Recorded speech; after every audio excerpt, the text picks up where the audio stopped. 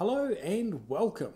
Are you tired of eating the same boring meals after completing your 40 hours a day of practice?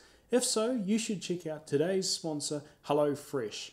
HelloFresh delivers fresh, pre-portioned ingredients right to your doorstep so you can cook delicious and healthy meals in the comfort of your own home.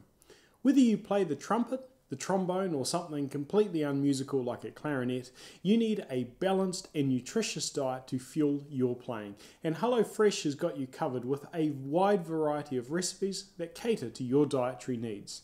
Plus, with HelloFresh, you can save time and energy on grocery shopping and meal planning so you can focus on what really matters, such as counting rests and mispitching high notes. So why not give HelloFresh a try? Sign up today by clicking the link in the video description. This isn't a Wellington Firebird, but I'm going to pretend that it is. Now, if you've seen my video on the Superbone, then you'll already be familiar with many of the people and the companies behind that instrument. The Firebird, like the Superbone, is a hybrid instrument that was made by Wellington, and it combines both valves and a trombone style slide. The Wellington Firebird was made in the 1980s and sort of built on the success of the Superbone, which was released about 10 years earlier.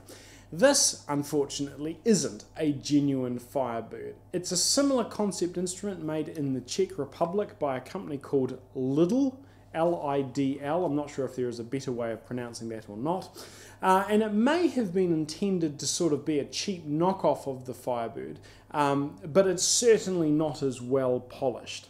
On real Wellington Firebirds, they have a profusion of fingerings all over the instrument, enabling the instrument to be played with any hand that you want. If you want to hold it right-handed, play the valves right-handed and the slide left-handed, then you absolutely could.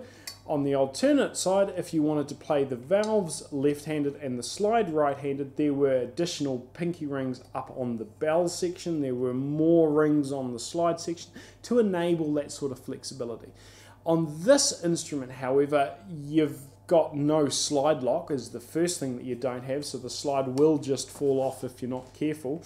But if you hold the instrument as you would normally hold a trumpet, then the only pinky ring that you get is actually going to lock the slide shut.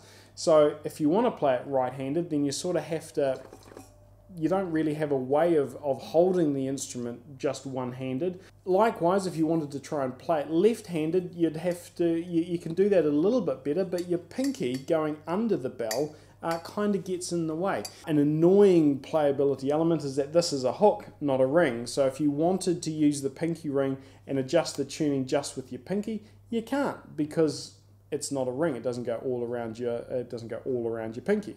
And one of my sort of nebulous thoughts is that perhaps what I might do is take some finger rings and solder them in strategic points so that I can make this a more usable instrument.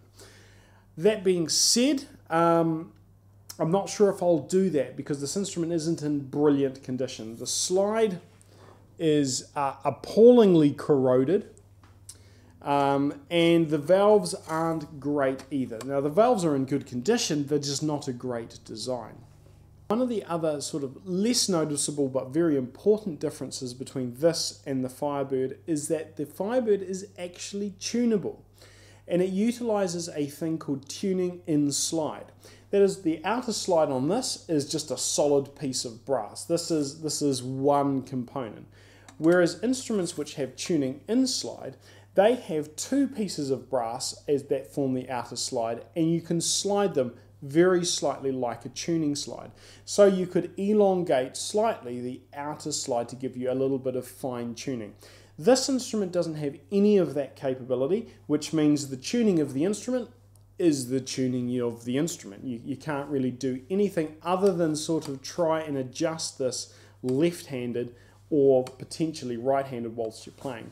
There is one advantage to this version of the Firebird though, and that is that it has more positions. The Wellington Firebird originally only had about 4 slide positions to play with. There was a later version that had some sort of telescopic slide arrangement that gave it more positions. Couldn't find any images or anything about that, so it may have just been a very limited run. But this actually has nearly a complete slide, which means that it has quite a lot more flexibility if you wanted to use this as more of a slide instrument and less of a valved instrument. It has almost 6 positions, charitably about 5 3/4 before you run the risk of the slide coming off the end. Like the Superbone, the Firebird appears to have been predominantly developed for jazz use. The great Maynard Ferguson and James Morrison both have got an extensive history of playing that instrument, but of course, me being a far less talented and entirely non-jazz musician, my ability to do anything sophisticated with this instrument is not particularly well advanced. What I'm interested in though is what you would do with one of these if you had one of these. So let me know your thoughts if you think this kind of slide valve combination is something that we should have more of in the world, or whether you think it's kind of done its dash. Thank you very much for watching.